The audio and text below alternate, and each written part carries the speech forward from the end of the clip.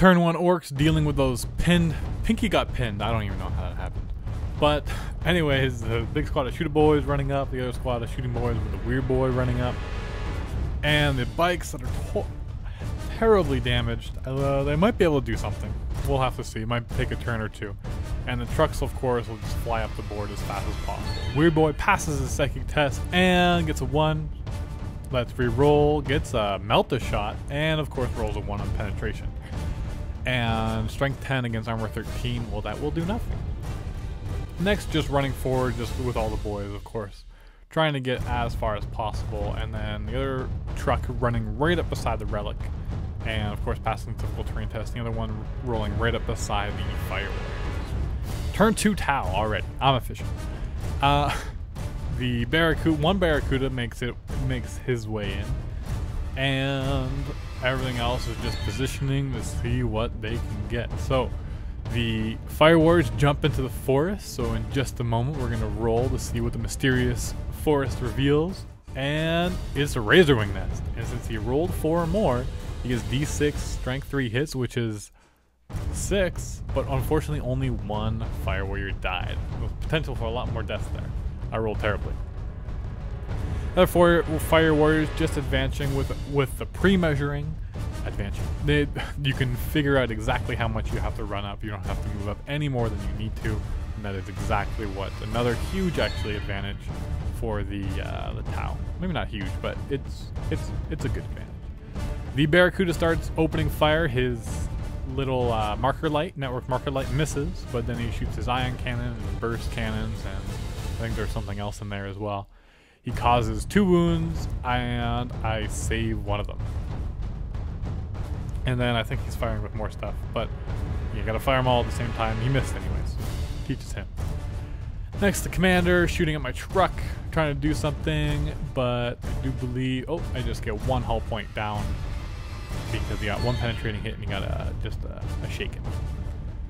And continuing to fire, do as much damage as possible with his truck, because once it unloads his boys, it's going to hurt. He ramshackles, but I roll a 5, and so the boys jump out, and they're hugging in behind, trying to get behind line of sight as much as possible. Which is lucky for me, because those fire warriors aren't able to shoot at me anymore, so they decide actually to run away. Which is probably the smart thing to do is now. The other squad of fire warriors, of course, unloads into my truck and makes it ramshackle, but 2 or 3 exploding results, plus they got rid of all my hull points. And I explode just 1 inch though, so I just hit 2 boys.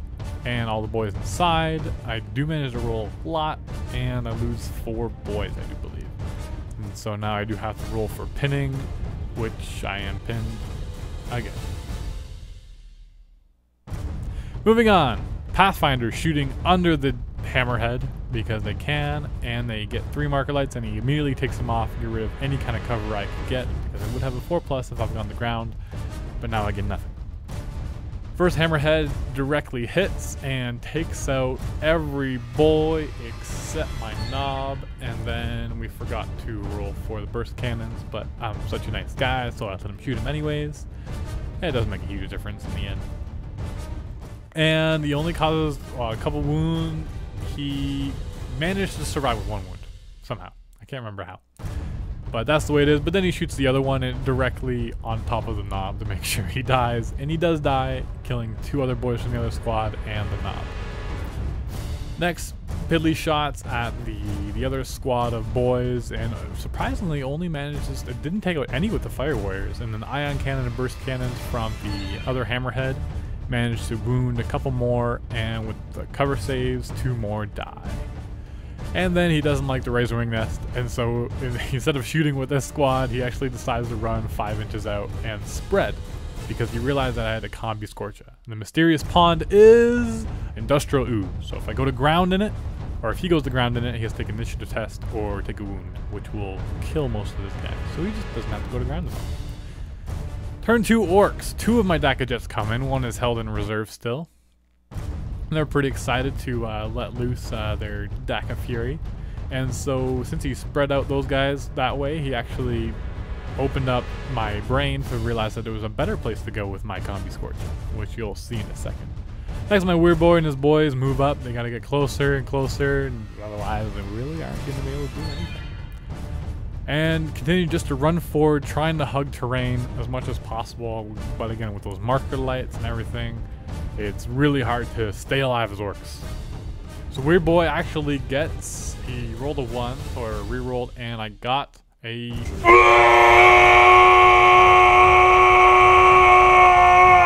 Actually, I didn't get a Waaagh, I got a Deep Strike, but I decided to call one anyways.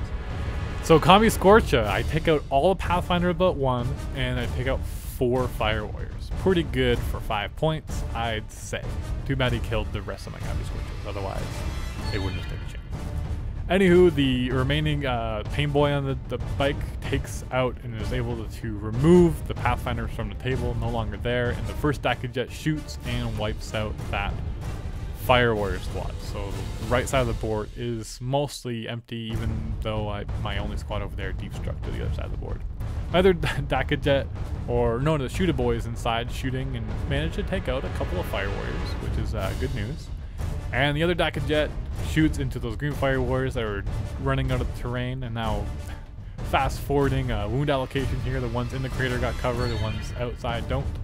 And he made a bunch of cover saves, or he made 3 cover saves because I rolled exactly enough wounds to kill them all. So they're still alive. Of course, they will need to take some leadership, which they do fail.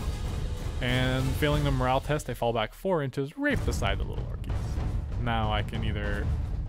And then from shooting with the other boys as well, the other guys do pass their leadership. So I'm assaulting his commander, and he overwatches and it manages to get 1 and kills 1.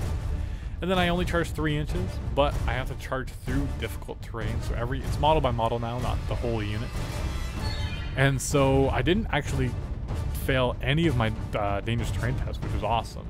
And he tries to challenge me, but then I kill him outright. And I get to consolidate 5 inches.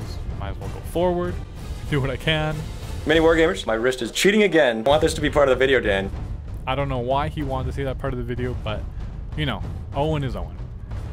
Next, the assault is against the Devilfish, which I do manage to barely get because of the Waaagh trying to get the reroll, and with the Power Claw, I am able to absolutely destroy. Although he killed a couple boys with flechette dischargers, and managed to kill 2 more with the explosion. So it was, I don't know if it was worth it. But anyways, part 3 coming up. Who's gonna win?